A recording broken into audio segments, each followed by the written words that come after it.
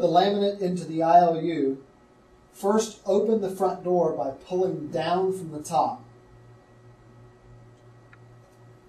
Once again, there's an aqua colored button that if you push down pops the laminate cartridge out, and pull the laminate out gently. Notice that the cartridge has poles much like the ribbon and retransfer cartridge do in the XID, but the poles are much closer together. Again, always make sure that you set the cartridge at its base, never set it on the poles as it may bend the poles. The laminate comes in a plastic bag.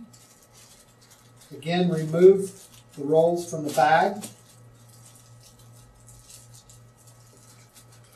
And then you'll find either a rubber band or a polyester band that holds the two rolls together during packing.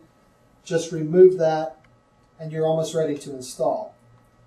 Notice that the laminate differs from the retransfer film and the ribbon in that there's a shoulder on both rolls.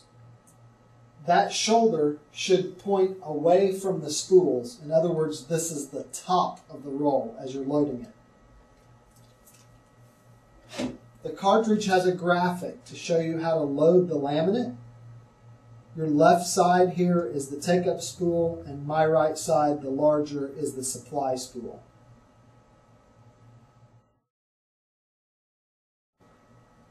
To load the material, start with the take-up spool. Snap it in place. Hold on to the laminate with a firm grip because the roll's heavy. And again, push down to snap in place. To load the laminate into the laminator, ensure that the poles slide along these two aqua-colored guides.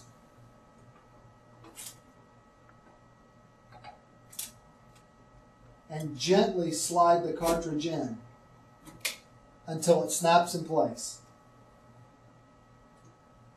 Close the front door, and you'll notice that the LED beside the error message is flashing. The screen reads, "Please reset." Hit the reset button once. The LCD screen will say, "Reset OK." Hit Enter to reset. And the laminator will reinitialize, go through the preheating process, and then come to a ready state where you can continue printing.